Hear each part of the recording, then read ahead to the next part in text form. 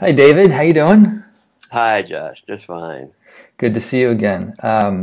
We met last year, at the end of the year in December. We did a dialogue on Buddhism and biology, talking about the convergence between the two.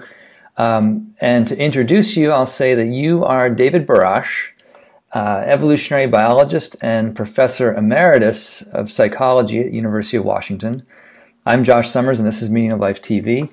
And I wanted to have you back for another conversation to focus more on your intellectual trifecta of existential Buddhist biology.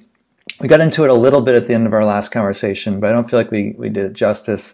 And I think there's a lot of meat on those bones to unpack and explore. Well, thank you. I appreciate hearing that. Yeah, no, it's kind of a unique spin, and I think there's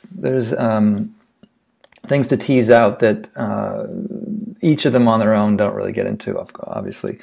You wrote at the end of the book, you said, biology tells us about what the world is, or about the world as it is, essentially nothing about what we ought to do. Existentialism tells us about what we ought to do, essentially nothing about the world as it is. And Buddhism tells us a fair amount about both. Put them all together and we get an intellectual trifecta that tells us quite a lot about everything. So that's kind of it in a nutshell. And there seems to be something both descriptive and prescriptive about this fusion that you've formulated. So maybe as a way to start, I'd just be curious to hear from you about what led you to formulate this trifecta. Well, I guess to be honest, a good part of it is really idiosyncratic. In my own case, I've had an interest in biology and professional interest in biology literally for decades. Similarly for Buddhism, similarly for existentialism. And it's only within the last maybe 5 or 6 years that I became aware that these are not really necessarily independent, that there is some reasonable connection between them. And I would add, it's not necessarily true that any random phenomena can be combined in a meaningful way, like hemorrhoids and happiness, or, Trump and truthfulness. Right. Some things don't work together very well. But I think in this case, the three do, existentialism, biology, and Buddhism, in ways that, to my knowledge, really have not been identified before. At the same time, I think it's important to note really at the outset that there are areas of disconnect as well. And I'm not claiming that all three fit together like three hands and three gloves, or however the metaphor would work. But I think they really do speak to each other in ways that are interesting and revealing. Right. It seems like the way you use it, they kind of constrain each other a little bit, or they shave down each other, or limit each field a little bit to fit into that square in a way. Or maybe one could call it a triangle. A triangulation, right? They fit them in the triangle, right? And there's a fair amount of overlap, but again, the overlap is not identical. And I think that's a good point that you just made, which is that they limit each other in ways that are, I think, also meaningful. If you take any one alone, I think one has a fairly limited worldview. But if you put them together, I'm not sure. I think I may have been overly optimistic when I said it explains everything, but I think it explains a fair amount. So what do you see getting described by this particular triangulated lens, like in terms of experience of life and the implications around the meaning for life? Sure. Well, certainly one of the most well documented frequent questions that people ask in any culture really is, what is the meaning of life? We hear this over and over. It becomes almost a joke. On the other hand, there are lots of cartoons about that. And yet it is a real question that many people ask. And I think this is an area, we could start with biology. As far as I'm concerned, biology tells us really pretty clearly that there is no meaning to life. There's no inherent meaning to life. By virtue of being alive, neither you nor I nor a bumblebee nor a giraffe has an inherent meaning. And the metaphor I like to use actually comes from Douglas Adams' wonderful science fiction novel, in which we meet the whale of Magrathea. And just to speed this along, essentially our heroes are in a spaceship and they're approaching the planet Magrathea, and they've apparently automatically triggered a nuclear or two nuclear missiles that are fired at their spaceship, and it looks like everything is lost. There's no hope, and so they push this marvelous red button. Oh, by the way, this is called the Hitchhiker's Guide to the Galaxy. I forgot to mention that. They press a button. The button is labeled the Infinite Improbability Generator. And you're not supposed to press it, because when you do, things of infinite improbability will happen. Well, what happens is that at least one of those nuclear missiles is turned into a pot of petunias, and we can sort of forget about that one for the time being. The other one is turned into a baby sperm whale who's suddenly been generated out of infinite improbability, and it is a couple thousand feet above the planet, and it looks around, and it's very engaging. We hear its internal dialogue, and it says, "Why am I here? What is my purpose in life?" And then it says, "What is this thing getting closer and closer to me, or getting larger and larger? I think I'll call it ground. Maybe it will be my friend." And that's the last we hear of the poor whale of Magrathea, until later, when our heroes are walking around the planet, they encounter various chunks of whale blubber.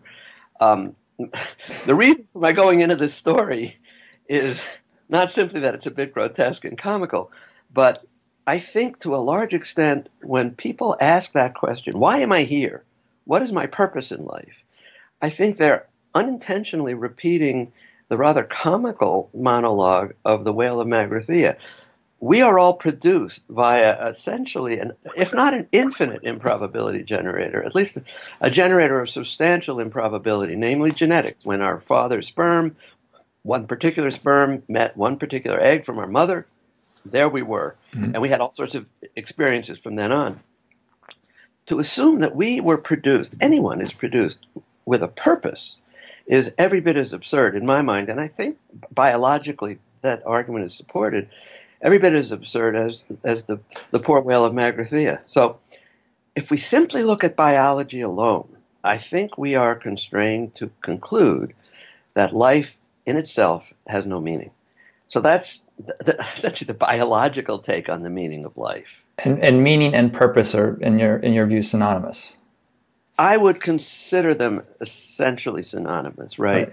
For those people who look for a purpose in their life outside of themselves, as though there is an extrinsic purpose for which they have been produced, which is equivalent, really. And it's not exactly, but it's very close to the question, what is the meaning of my life? The meaning is to find your purpose. Well, what is the purpose? And this is where I think the existentialists come.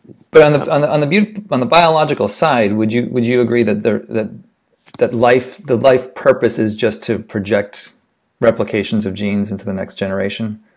Right. Actually, and I'm glad you halted me on that. Absolutely, and I do write about that for sure.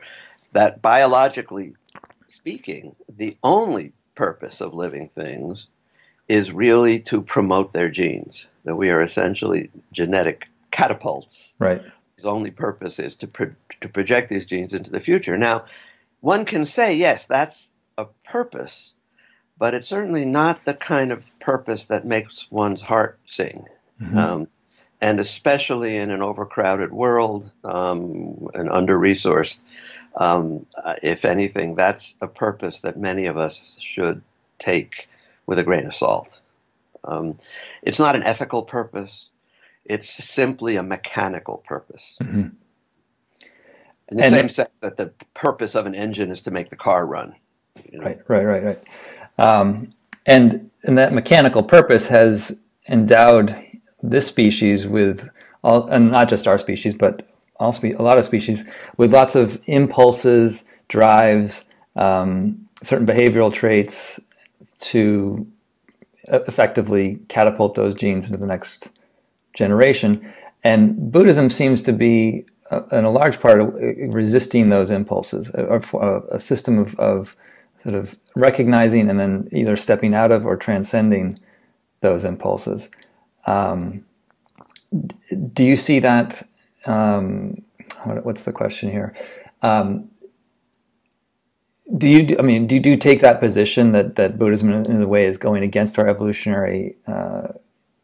the evolutionary force within us? Yes, I think it is. And insofar as that's true, I think that's one of the strengths of Buddhism, frankly. Mm-hmm.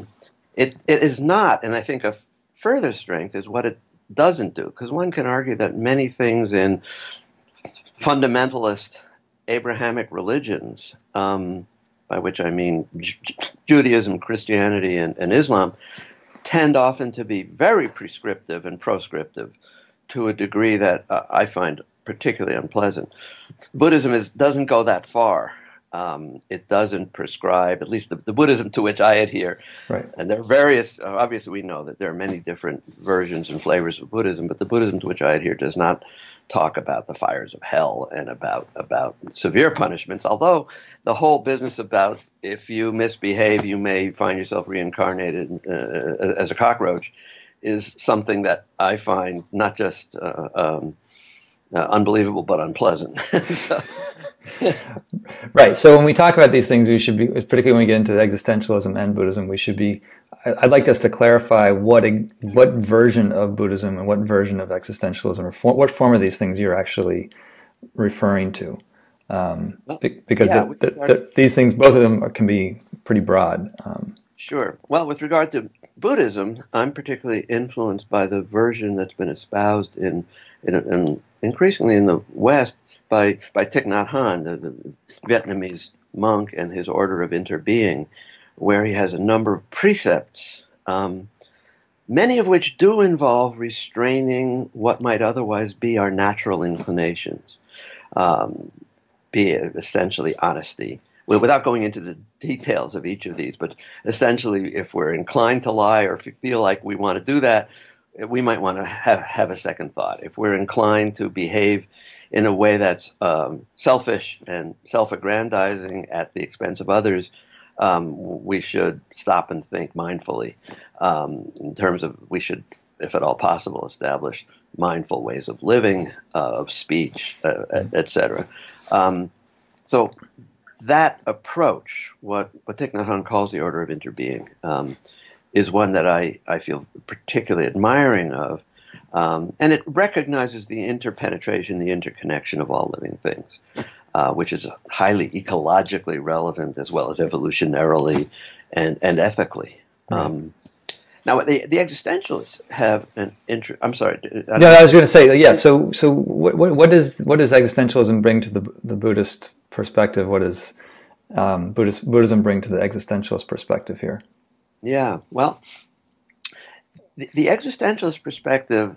Maybe we should go back a little bit to the biological perspective, but just to touch on it briefly.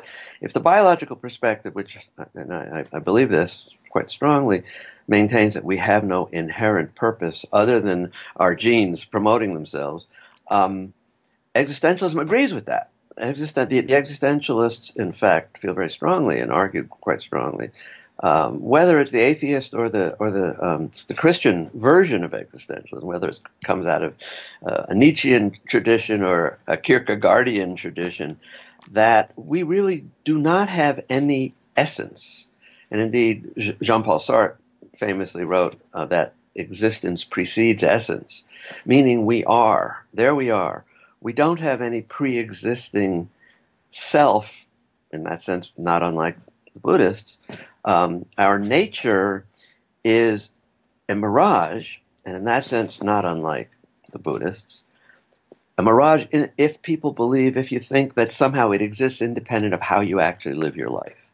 And so for the existentialist, existence precedes essence. What you do is what defines who you are. Mm. And so your essence doesn't exist until you behave. And once you behave, you've established that essence.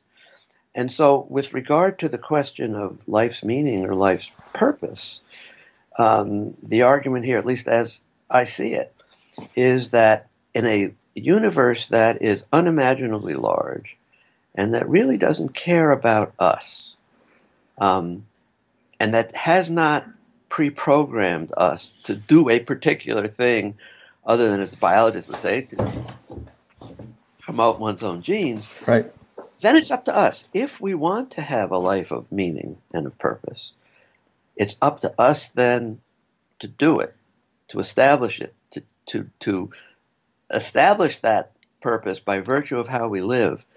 And here again, there's some interesting parallelisms, particularly with Buddhism, and somewhat in contradiction to biology, which we can get to as well, which is that the existentialists emphasize very strongly the notion of choice and the notion of freedom.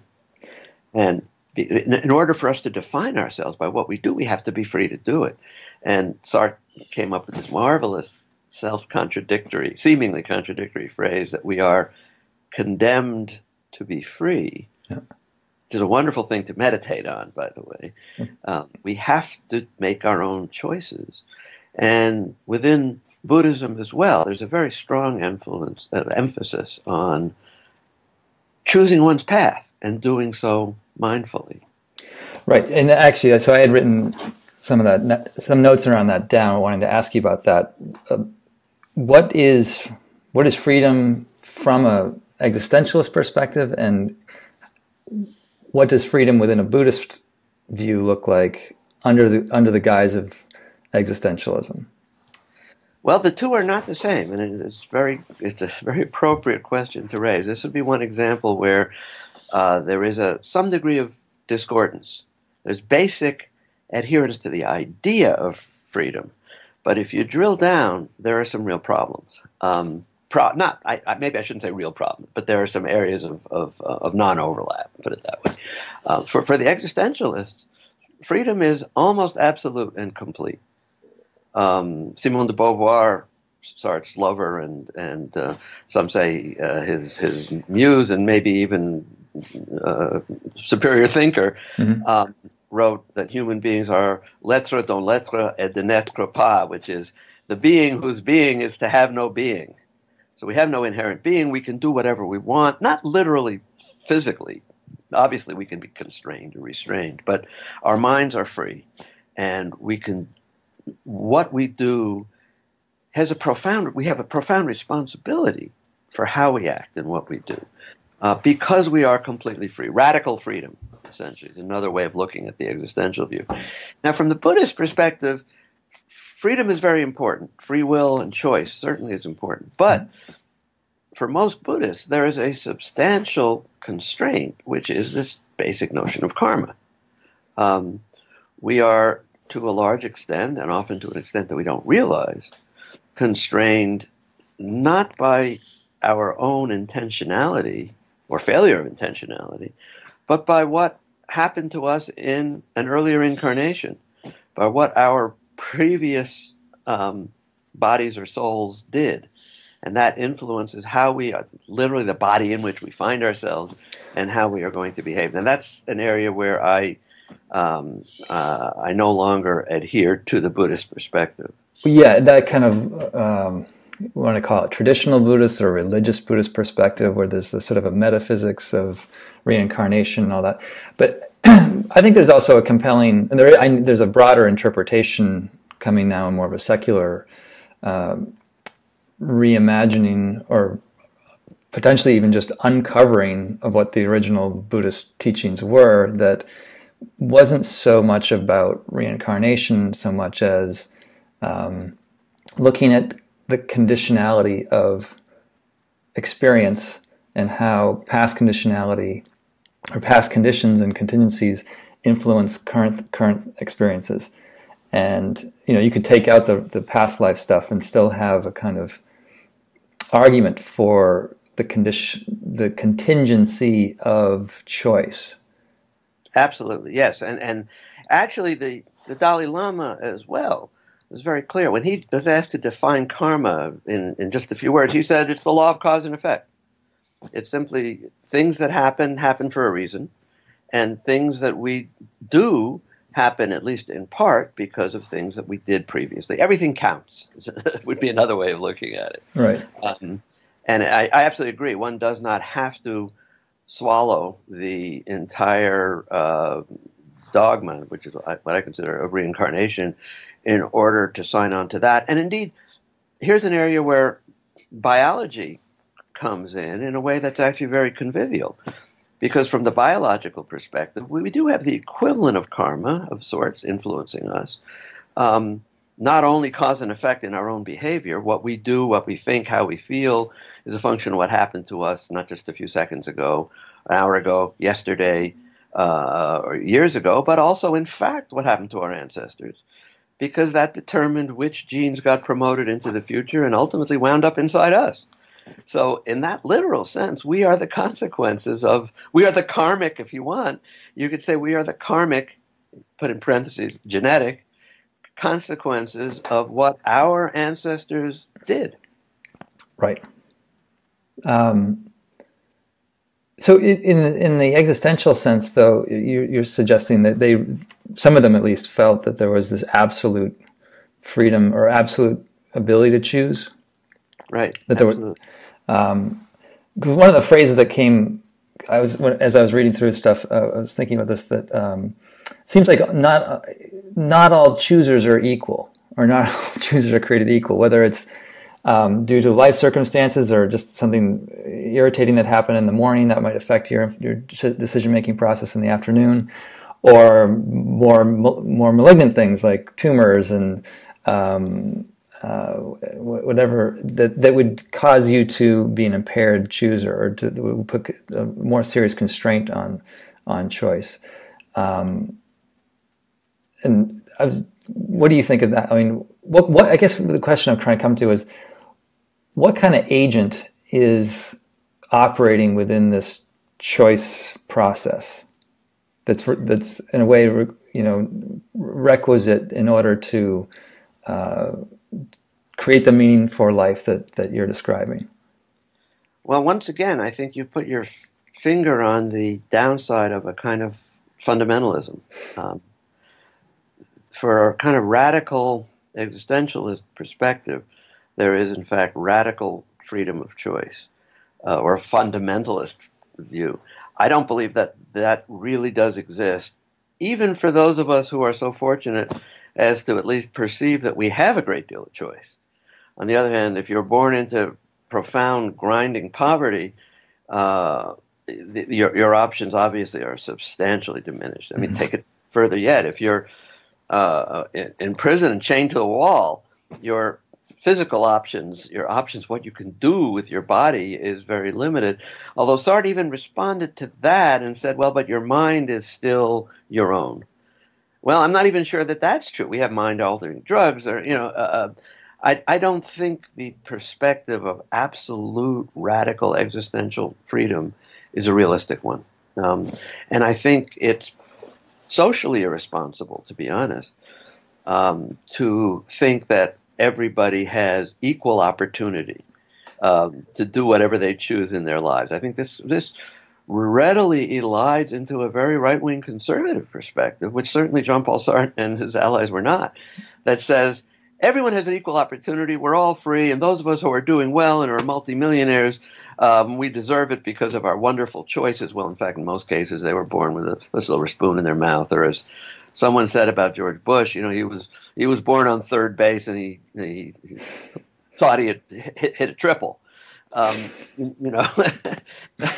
That's not the way the world works for most of us. And so I think it's not only inaccurate, but genuinely unfair to assume that everyone has equal freedom. So once again, I think when it comes to existentialism, Buddhism, to some extent even biology, at least some of the more extreme claims of biology, I think we need to avoid fundamentalisms. Really hard. I like to think in terms of yes, no, right, wrong, black, white, but there are lots more shades of gray. We'd better get used to it. Well, speaking of one of those black and white fundamentalist things, there is a strand in biology, or at least in some of the sort of the hard sciences, that is sort of disavowing the idea of free will. Just that it's a intellectually incoherent tenet, given what we we think we know about sort of the neuroanatomy of the brain. I'd be curious to hear your thoughts on a biological view of free will, and what degree is it relevant to this trifecta, or this intersection with existentialism and Buddhism? Well, I think once again it is relevant, and once again it represents one of those cases where to push the argument too far becomes in fact incoherent. I think there's something incoherent about free will, and I'm not alone in that.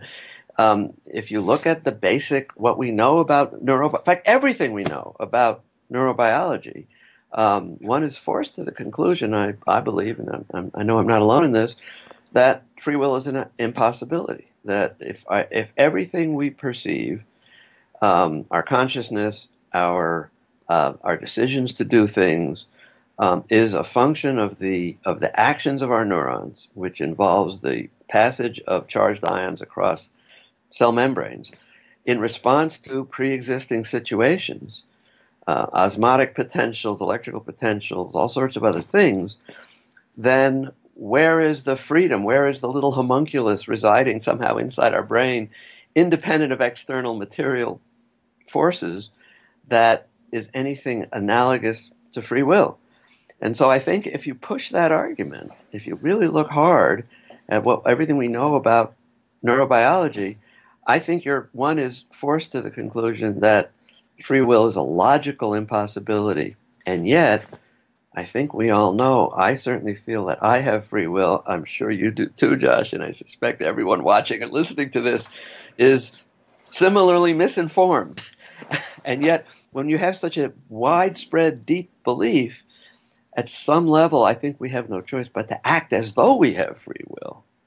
Or is it that there isn't an absolute free will or something that's independent of biology, but that the material hardware of the brain generates a phenomenon that in some ways can act upon the hardware at a certain point? So like there is this phenomenon of consciousness and choice that we experience subjectively that seems to and feels like it's able to exert influence. Like I think you even use the phrase that our genes, whisper, but they don't shout orders. And in the same way, is it that our brains are kind of wired to nudge us in certain directions, but it's not deterministic in an absolute sense? Well, I think it's not deterministic if you look at our genes, because there are so many factors that intervene between DNA and actual behavior. I mean, just as there are factors that intervene between DNA and the shape and structure of our kidneys or something. I mean, there's not a direct one-to-one correspondence with regard to, say, genes. When it comes to our neurology and our nerve cells and our consciousness, I at least don't see a intellectually coherent intermediate position here. Maybe there is one, but I don't perceive it. And I'd go further and say, for what it's worth, I think the biggest unanswered question, I was giving a lecture not too long ago and was asked, what is the biggest mystery in biology these days? And my initial response, and the more I think about it, still would be my response, is that it is in fact bridging that gap, what has been called the hard problem of consciousness, bridging that gap between the material and the subjective. We know a huge amount about neurobiology, but we still don't seem to really be close to that. But I don't see an intermediate position that is intellectually coherent. Mm-hmm. And so as a scientist, I find myself somewhat hypocritical, to be honest, because I don't think free will can be defended as a reality, and yet I certainly behave as though I have it, and I expect everyone else around me to do the same thing. Right. So then is the to plug it back into the Buddhist existential piece. Yeah. If there is no free will, then the act of choosing is just a misinformed kind of self-delusion? I think so. That's right. But we all do well to act as a function of that self-delusion. So it would be looking at that interesting trifecta. This is a situation with regard to free will. We have a situation in which I think the existentialists and the Buddhists are in bed together, if you will, and the biologists are kind of outside of it. That is to say, existentialists and the Buddhists both believe in a substantial degree of free will as a real thing, whereas biologists, by and large, have a hard time accepting it, and I think for good reason. So there are various areas where, if you take the three, I think they cohere in many ways, but there are some really intriguing areas in which each one can be outside, especially if you push any one argument, I was going to say very far or too far, depending on how you look at it. Right. I was wondering if you could use the myth of Sisyphus. I know Camus wrote about this, but if you could use the myth of Sisyphus as a way of maybe grounding what this orientation to life might provide. Sure. Because this is more like the prescriptive side of it, where you've got Sisyphus condemned to hell, pushing a big boulder up a hill, only to watch it roll down again, and he has to repeat this ad infinitum forever and ever. What is the classic existential interpretation of that, and then what would be an existential Buddhist biological interpretation of that? Okay. Well, now that's a mouthful. The essay that Camus wrote is only about 3 or 4 pages long, called "The Myth of Sisyphus," in which he reimagined. Well, he didn't really reimagine what Sisyphus was doing, but he reimagined what was going on within his head, rather than seeing Sisyphus as a someone in torment.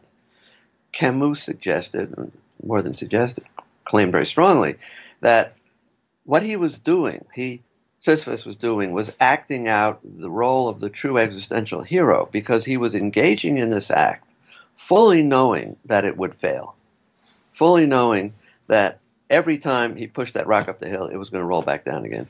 If he thought that if he thought, well, maybe this time it's going to do it, this time it's going to stay, then he wouldn't be an absurd hero. He'd be a ridiculous hero. Okay. Mm-hmm. What makes him a hero in the absurd sense is there is something absurd about what he is doing, what Sisyphus is doing, and yet he persists in doing it anyhow, fully knowing he's going to fail.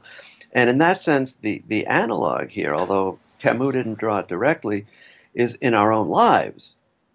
We are like Sisyphus. In fact, we are Sisyphus, in that our rock is always ultimately going to roll downhill, and not only with regard to specific little plans, but ultimately we're all going to die. And by virtue of that fact, and one can argue anything and everything we do is absurd. And so why bother doing anything? Well, for Camus and many of the existentialists generally, it doesn't matter what's going to happen eventually. What is important is you define yourself by what you do, how you behave. Here's your rock. Your job is to push it up the hill regardless. Now, that would be again, that's very much the existentialist view. The biological view is not that different from that there is something absurd about living one's life simply to promote one's genes, and there are many people who really like not to do so. And even those who do, they're going to die eventually anyhow. So their genes are going to go on, but that's not going to do them any good. So in that sense, we're absurd heroes just by living our lives and doing the best we can. Now, to introduce the Buddhist perspective here is more complicated. Camus writes in his lovely little essay, which I strongly recommend to everybody, he talks about, he uses a phrase that seems quaintly modern. He says, the rock is his thing. Yeah. I know. I read it this morning, so yeah, I'm familiar with it now. It's kind of an odd. It reads, at least it's almost too modern now. It's like a beat poet. Like the rock was his.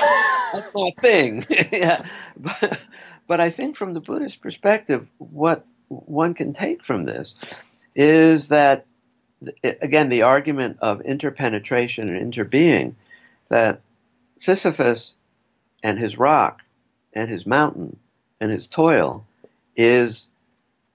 those things are interpenetrating, indistinguishable in a literal sense. And so what Sisyphus is doing is not so much something that he's condemned to do, any more than we are condemned to breathe or condemned for our hearts to beat. That it's part of the natural course of what it means to be alive, and even more than that, what it means to be a material being in a material world. Mm-hmm. And that by virtue of our functioning, we are behaving in concert with the universe, whether we know it or not. Better yet to know it. Better to be mindful and know what you're doing. But either way, that's what's happening. Well, that piece comes up, I think, in the essay where when the rock rolls down, Sisyphus gets it up the hill and then it rolls down. And it's in that window of time where the rock is rolling down that I think Camus implies that Sisyphus is now conscious of what's happening. And it's sort of that self-consciousness that he comes to that is somehow, I don't know if I bought it, but it was somehow that's what made the experience transformed, or transformed the experience from drudgery to something that was producing joy and happiness. Absolutely. I think you read it. You read it as I do, for sure. And again, he comes to this rather stunning conclusion. Camus, and maybe Sisyphus too, at the very end of his essay, Camus writes, "One must imagine Sisyphus happy." Right. And the Buddhist joy is there. The existentialist satisfaction in a life well lived is there as well. So so one way I've heard this interpreted by a Buddhist teacher that sort of that Sisyphus he's sort of condemned. It's a form of torture if he is like resisting the experience with views and the thoughts that are desiring something else. So if his mind is, in the kind of a Zen sense, if his mind is tormented by thoughts of wanting it to stop or wanting to be over with it, then that's what's going to create the suffering overlay on top of the experience. But if he's just with the bareness of the experience, his mind is in a sense inoculated to that secondary torment. I'm very glad you raised that, because again, just the important part of Buddhist thought is the benefit of releasing craving. And if Sisyphus was, while he was doing this hard work, you picture him sweating and his muscles straining, but if he was also craving to get it over with so that he wouldn't ever have to do it again, that would be the exact kind of craving that the Buddhists urge us to avoid, if at all possible, to overcome. And the notion would be that Sisyphus is not captured by that degree of craving. Now, you don't find this in mythology explicitly stated. This is something we're overlaying on it. Yeah, but there seems to be a way that, like, the existentialist view could be one that leads to a kind of passivity, or just sort of an excuse for an acceptance or an apology for kind of things that are unjust, and not resisting them. Like, well, this is your boulder, you just have to push it, kind of thing. And so, the existentialist perspective, I think it's more at risk in some interpretations of the Buddhist perspective, which one is supposed to be, at least according to those who follow that perspective, you're supposed to be concerned only with your own internal spiritual life and unconcerned with the external world. But for the existentialists, they were profoundly concerned with what to do, how to deal with the external world. I mean, particularly the more modern version of existentialism out of France was really created in the cauldron of World War II during the Nazi occupation of France, where you had to choose. And that's a big part of that Camusian Sartrean philosophy. You can look at it in terms of Eldridge Cleaver's more recent statement, not that recent now, but it was in the 1970s, early 70s, not to choose is to choose. And so you can't avoid that. You can't avoid choosing. And that's a very existential perspective. Okay. Maybe I just misinterpreting the sense of sort of capitulating to the boulder. That, yeah, I don't think that's something that the existentialist would buy. Quite the opposite. That the whole purpose of life is to define yourself by, what are you going to do? Here's this boulder. What are you going to do about it? Mm-hmm. Are you going to let it roll over on you? Are you going to work against it? Are you going to mislead yourself in thinking you're going to be successful? And the ideal heroic stance, at least for the existentialists, is knowing you're not going to be successful, but doing it anyhow, because that's what it means to be human. And for myself, I would add, I've been an environmentalist, human rights activist, and particularly anti-nuclear campaigner for a very long time. Do I think we're going to get rid of nuclear weapons? I would love it if we did. Can we put the genie back in the bottle? Maybe, but I don't. Frankly, I'm not at all sure. I'm not optimistic, but I also feel that I have an obligation, a bit like Sisyphus, to try to keep pushing that rock up the hill, so that I'll at least have done my part to try to make it less likely that we'll blow up the world, knowing full well that I may fail. I feel like that's a moral obligation, and one can extend that and should extend that to things like global warming or issues of social justice. Any number of things where, are we really going to succeed? I don't know. What does success mean? I think for a human being, success means choosing your path, feeling that it is the right path, and then doing it with all your heart. And so then one argument might come up, or one question around, well, how does that not necessarily lead to kind of a dead end of kind of solipsistic, narcissistic, well, I'm gonna do my way and screw you, because who are you to tell me I can't do it my way?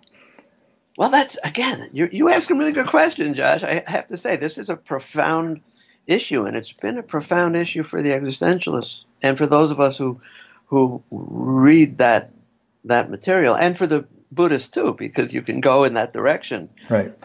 And many Buddhists have been legitimately accused of isolating themselves from the world to a degree that's certainly troublesome for the rest of the world, perhaps, in that it deprives the world of their efforts.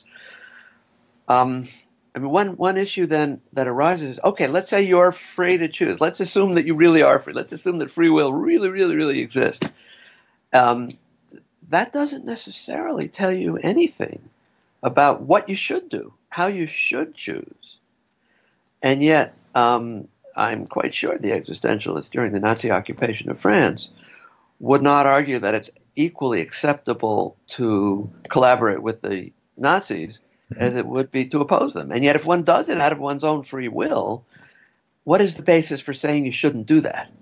And this is a case where the existentialists, Sartre in particular, sort of tied himself up into knots and wound up saying, if you are essentially, I'm paraphrasing obviously, but if you believe that for free will, freedom is important, then of necessity, you ought to behave in a manner that maximizes the freedom of others. Well, I like that, except once you buy into that, you're restricting your own freedom.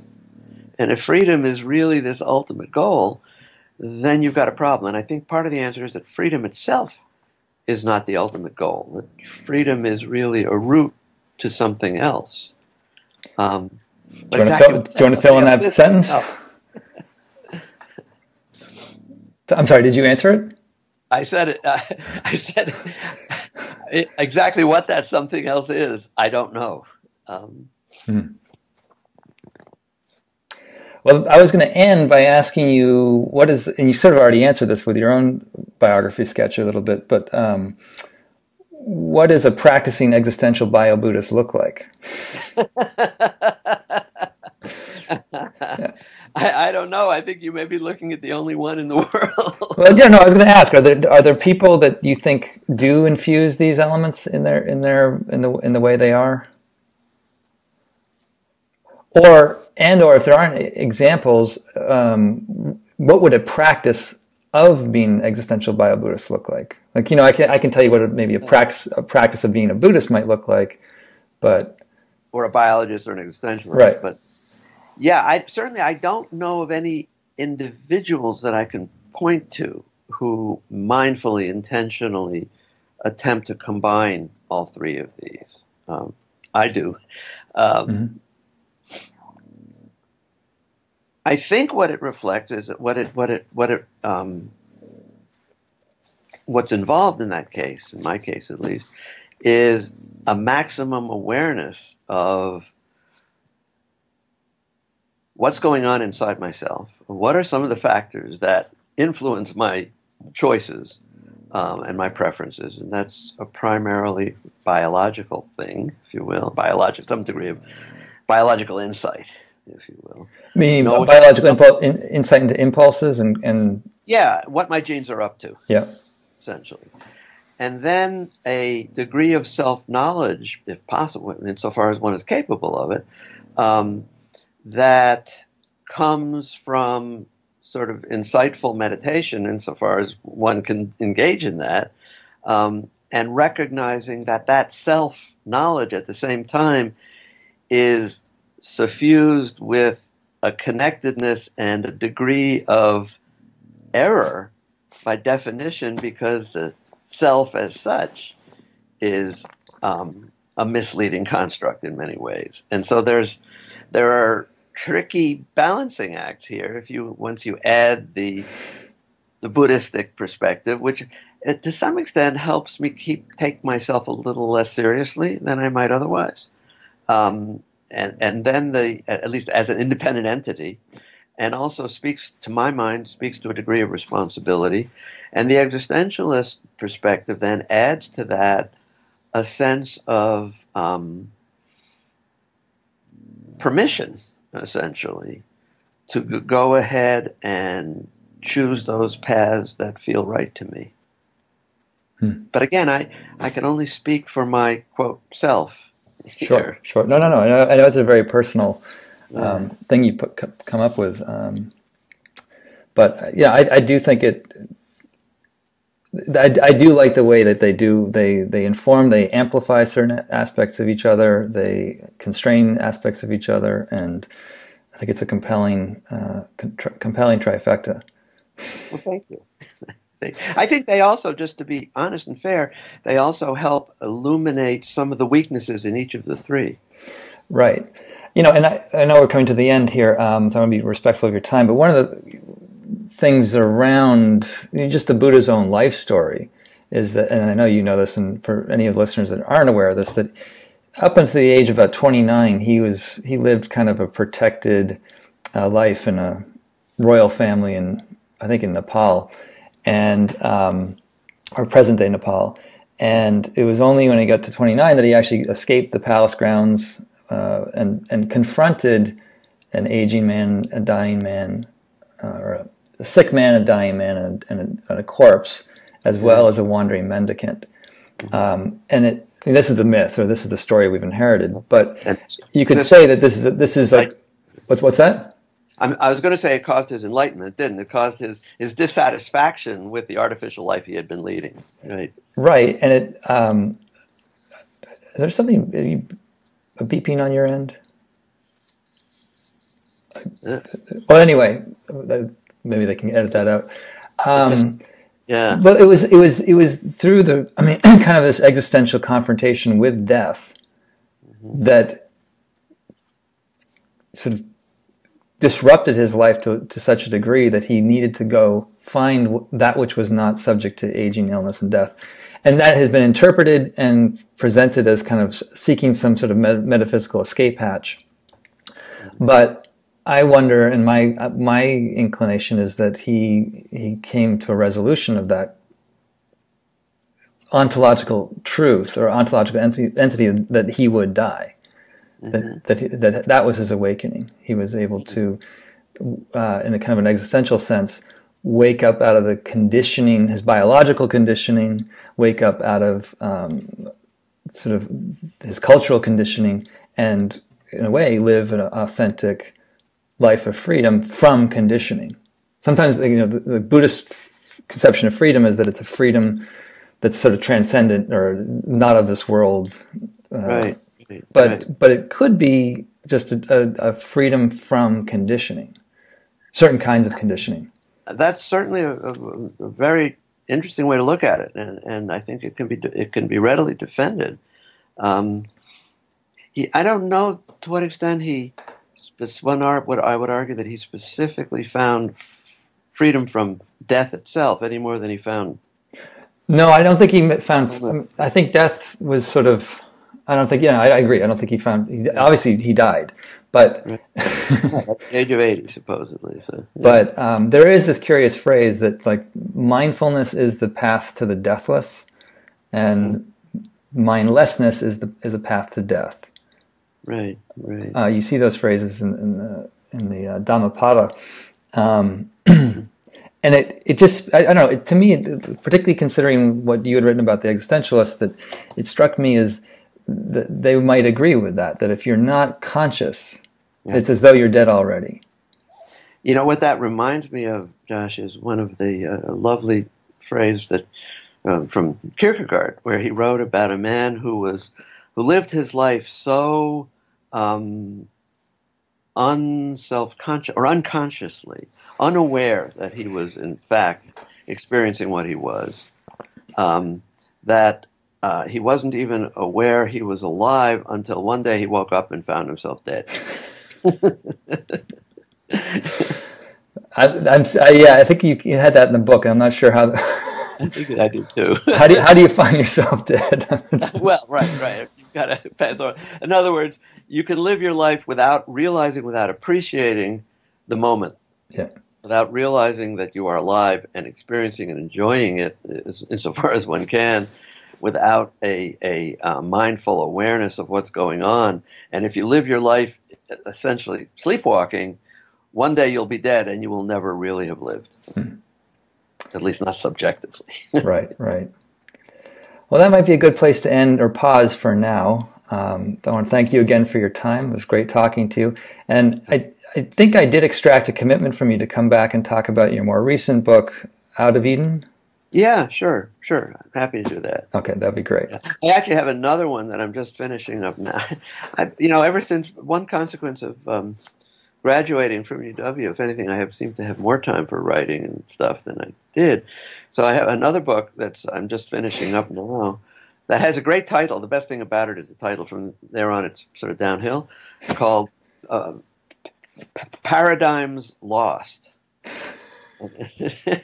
And eventually, that won't come out for a year and a half from now. But we could talk about that too someday. Sure, we'll have to have a conversation. And is that about sort of a museum of dead paradigms?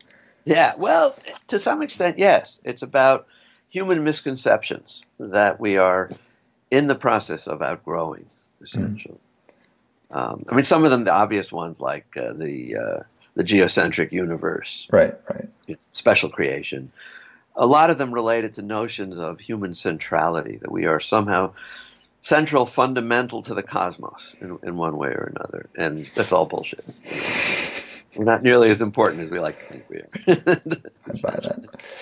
All right, well, I look forward to those conversations. Yeah, so Josh, one other thing. If you would like to get a hold of Out of Eden, if you want, I can give you I'll email you the... I have a copy. Oh, you do already? I already have a copy. All right, we'll be in touch whenever it seems to work. Hang on one sec. Let me just